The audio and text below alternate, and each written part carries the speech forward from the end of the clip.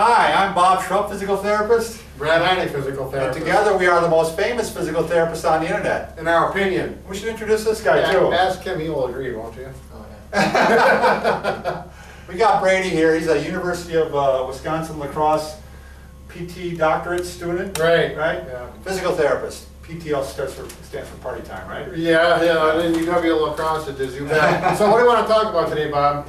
We're just going to show how to, the times in which you might apply an ice pack and how to apply it. Exactly. Now we've got a video on how to make an ice pack at home. You can look that up on valuable information. Right. And here we have a homemade ice pack that I made last night. And we're going to say, Tim, you have a backache right now? Yeah, it's He really doesn't. He's a smart guy. But actually, last night I used the exact same procedure on my daughter's back. She's going to track meet. Her back was bothering her. I had her lay down on the floor. Well, let's first talk about, Brad. I think a lot of times when we think about an injury, let's say it's an acute injury, acute meaning it just happened. Right. Right? Not that it's cute. It's acute. Yes, yes.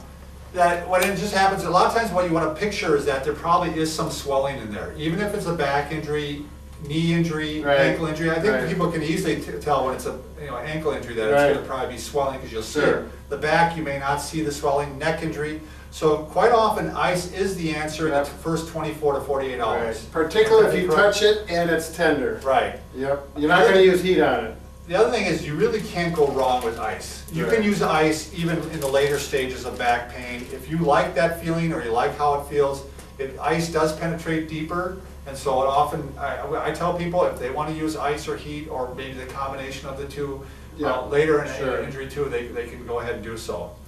Do you feel that, Brady? Yeah, it feels good. Yeah, it typically feels good. You want to get in a comfortable position. If it's your back, this is good. If it's your knee, you might be sitting in a recliner. Wrap the cold pack around it. So are you going to put this right on the skin, Brad? No, we're not going to put it on the skin because it's going to be below 32 degrees because it's ice and you could get frostbite on the skin and cause some problems and irritation. Right, so quite often there might be a thin layer of cloth.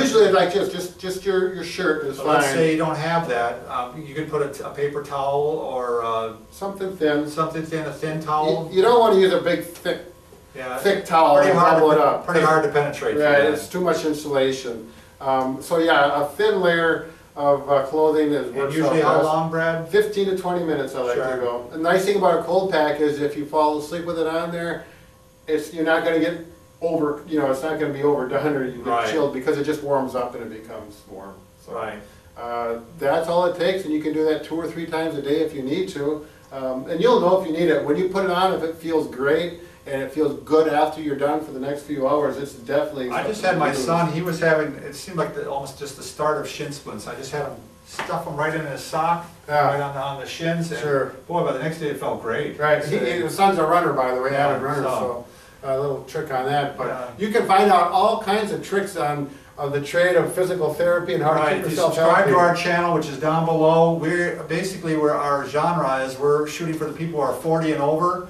and how to stay healthy and fit, and how to avoid pain. Exactly. So these are the things we're going to cover. And Brad, we can just about fix everything except what? Well, we're having a heart. We're going to get at it, but it's a broken heart, Bob. We can't do anything with a broken heart yet. We'll try.